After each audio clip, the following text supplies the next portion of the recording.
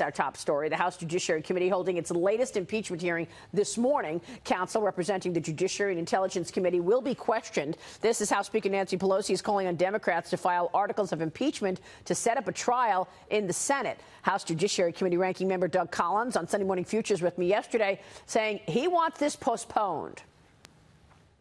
So explain to me what happened. You're saying Adam Schiff and his team dumped thousands of pages of new documents in your lap last night? Yesterday afternoon, we sure did. Look, this is just how desperately they are, desperately focused on impeaching this president that they are. Last week, we had our first hearing with the law professors, and Jonathan Turley put it to bed about how they were actually abusing power. The next morning, Speaker Pelosi comes on and says, basically, I've had enough of this. Go ahead and write the articles of impeachment. Now, at that point in time, I'm not sure why we're doing anything else because they've made up their mind. They're going to do what they're going to do. They've decided to not care if the president's represented, not care if the president gets due process, not care if the fairness. But then again yesterday, the Adam Schiff report and the documents we're going to be talking about tomorrow, they decided to give us all the underlying documents and everything that they've been collecting, but not only just from HPSI, but from budget and foreign affairs as well.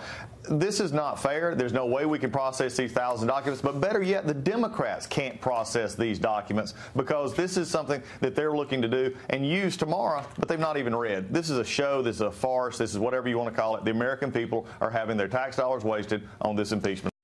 Let's talk more about this with Arizona Congressman, House Judiciary Committee member Andy Biggs. Congressman, it's always a pleasure to see you. Thanks very much for being here. Thanks for having me, Maria. Tell us about those documents and what they tell us about this hearing today. What should we expect? Well, so before we get to the documents, you're going to get 4 hours. Just think of this, 4 hours of staff talking to themselves. That's the first part of this hearing today before the members go into their round of questioning. So this is really unprecedented. And then Doug's right. I mean, we're talking literally thousands of documents, things that we've asked for weeks so that we could look at it. They're the underlying documents that get to the conclusions that they have already made in this predetermined outcome process. That's the problem with what they did on Saturday. And not only have Republicans not been able to look at it, believe me, the Democrats haven't looked at it either, and they frankly don't care because it's all about removing this president, and they're going to do everything they can. So we're going to spend 4 hours listening to staff talk about it and ask questions later of staff. That's unprecedented, especially in an impeachment hearing. You know, Adam Schiff said he was like special counsel. Well, in the Clinton hearing, the special counsel came in and sat there for hours upon hours. So there were multiple rounds of questions. He had provided nearly 3 weeks before the hearing, all of 36 boxes, bankers' boxes, of the underlying evidence, so everybody had weeks to look at it instead of basically hours to look at it. So if we're not going to get anything from this hearing today, why is it happening? Is it really just more efforts to muddy the waters ahead of an important evidence that we are getting, the IG report, which is going to show us the wrongdoing that took place in the 2016 election? Justice Department Inspector General Michael Horowitz's report will be out today.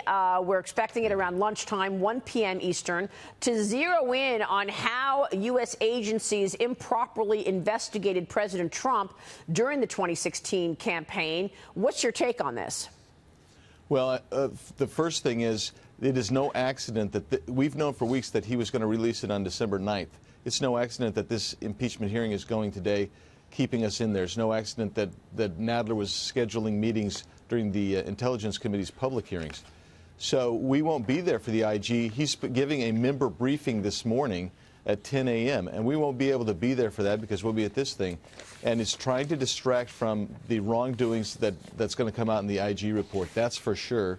And that's just the way they're doing this. They aren't interested in the We've covered this for 3 years, and I am fully aware of what took place in 2016 and how they tried to frame Donald Trump, insert his name in Russia meddling. What specifically are you expecting from this IG report? Because I know that this report is focusing only on FISA abuse. On Sunday Morning Futures, I spoke with Trey Gowdy a year ago, and he said that there's a piece of exculpatory evidence where there was a conversation between George Papadopoulos and an informant, where the informant says to George Papadopoulos, "Isn't this great that Russia has Hillary's emails? This is great for you and Trump." And he says, "No, it's not. I would never do something like that. That's treason." And of course, anytime you're talking to an informant, he didn't know it was an informant, but that informant is mic'd.